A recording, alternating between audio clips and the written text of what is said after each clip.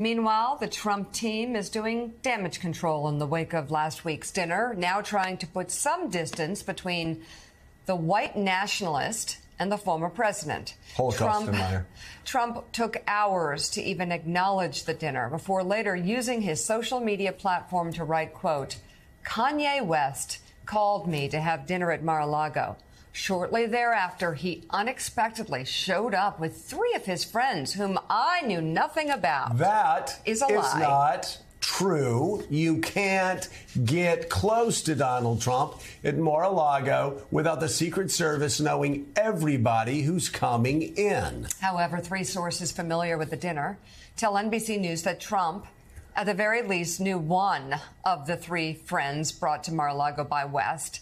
Karen Giorno was the Trump campaign's Florida director in 2016, and those sources say Trump knows her by name and sight. Trump later corrected himself in another post, acknowledging he knew at least 1 of the people brought to dinner that night, and added that West is a seriously troubled man. Because he wants to run against him. Not because he's been spewing anti-Semitic remarks. So Trump doesn't say he's a seriously troubled man when Kanye is spewing anti-Semitic remarks. But he does when he decides to run against him for president. Well, and here's the thing. Okay, let's try and believe his words. No. And a white supremacist walks into Mar-a-Lago for dinner, and you don't think By someone the way, great whispered... up me lying for a joke. A white supremacist walks into Mar-a-Lago. But it's not a joke. It's not a joke. They say, well, of course they did. And so the minute you find out who it is, you say, I'm sorry, sir, you need to leave. That would have been a good thing to do, especially with a white supremacist. What everybody would do. Hugo Lowell of The Guardian reports that while Trump's team has urged the former president, both publicly and privately, to denounce Fuentes, here we go. The former president made clear he does not want to criticize him for fear of antagonizing a devoted part of his base. He will not criticize a Holocaust denier. He will not criticize a guy who has said some of the most heinous anti-Semitic remarks, anti-Jewish slurs. He won't do that because he doesn't want to offend some of his supporters. I was about to ask a question, who thinks that way? But we know who thinks that way, and it's why he keeps losing elections and why his party keeps losing elections. Let's bring in NBC News senior national political reporter Mark Caputo, also founder of the conservative website The Bulwark, Charlie Sykes, the host of Way Too Early, White House bureau chief at Politico Jonathan Lemire, and the host of MSNBC's Politics Nation, and the president of the National Action Network, Reverend Al Sharpton. Charlie Sykes, our former tribe, what say you? Toxic. How horrible, huh? Well, as you point out, we've been here before, haven't we? This feels very, very familiar. But, you know, the thing about Nick Fuentes is that he's not your garden variety bigot, anti-Semite. He is a Holocaust denier who has compared Jews who were murdered by the Nazis to burned cookies. But what is interesting, of course, is the 2 points you just made. I mean, number one, the silence of Republicans who have this muscle memory of acquiescence, you know, don't dare criticize, the former guy. But again, look, they've done this again and again. It's sort of baked in, right? If you support Donald Trump, you look the other way from Charlottesville. You look the other way when he hung out with notorious bigots. But it's also interesting, and I think a real tell, that Donald Trump does not want to criticize Nick Fuentes, who by the way, is so deranged that people like Mike Lindell look at him and go, wow, that guy's crazy. He is so far out there that Donald Trump does not want to criticize this white supremacist, white nationalist, Holocaust denying neo-Nazi because he understands, and he's been playing this game, this winking, wink game with the alt-right, with the extreme right, that he does think is part of his base. And so Republicans have to decide, do they want to continue to be complicit in all of this? And because they've decided this over and over and over again. And by the way, it's not just about winning.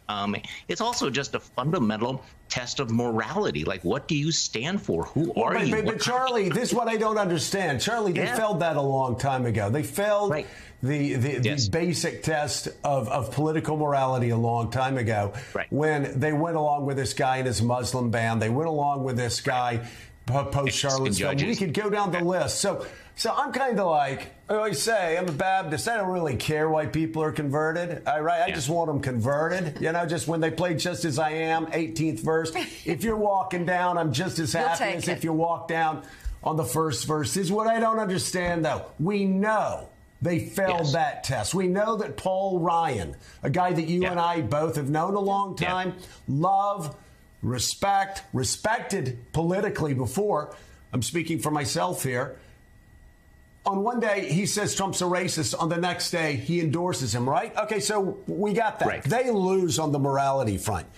I at least would think that, like Paul now, they would go, wait a second, we can't win when this guy is leading the way. We can't win when we're silent in the face of white supremacy, in the face of anti-Semitism, when there's a guy that compares Holocaust.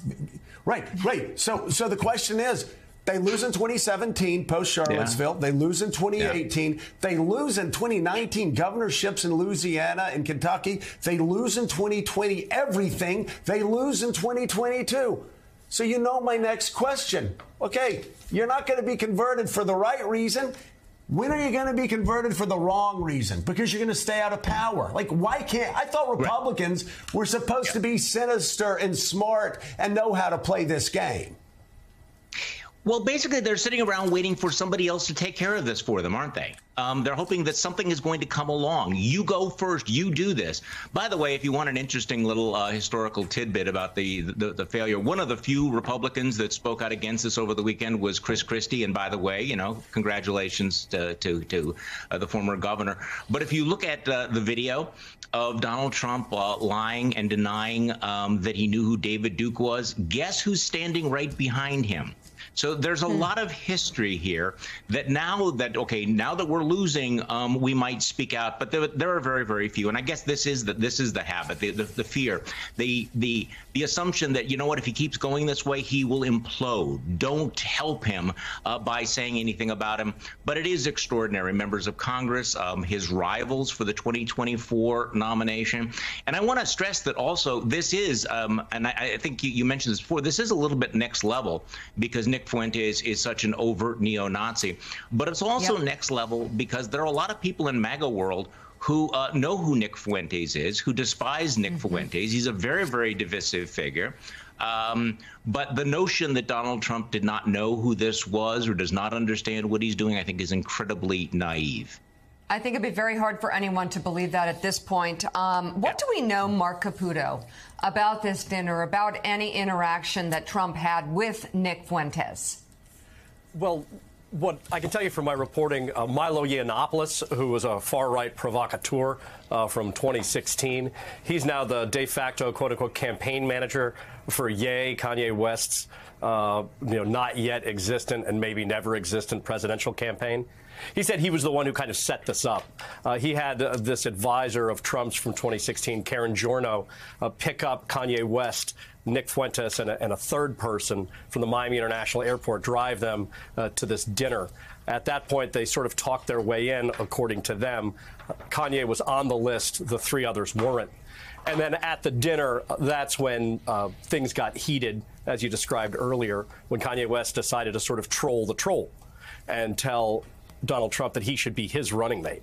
That made Trump rather angry. Now, from what we understand, Nick Fuentes did impress Donald Trump, according to the people at the dinner that I've spoken to, which includes Nick Fuentes and Karen Giorno. They didn't discuss anti-Semitism, racism, or the like. Instead, Fuentes laid it on kind of thick and praised Donald Trump as his hero, said he loved Donald Trump, but he thought Donald Trump was erring, and Donald Trump was too much now a product of the establishment. And so this Kanye faction allegedly, showed up with the idea that they wanted to bring Donald Trump back to the Donald Trump of 2016, not the plastic Donald Trump of the establishment that they say he's now become. So it was a really sort of bizarre dinner. It's probably one of those things all of us wish we could have witnessed in some way, shape, or form. It eventually ended, as you had noted, with Donald Trump sort of yelling at Kanye West and Nick Fuentes, saying, hey, you're a smart guy. You're working for Kanye. There's no way he can beat me. You know that. And then he also wound up insulting Kim Kardashian, which Kanye West objected to as well.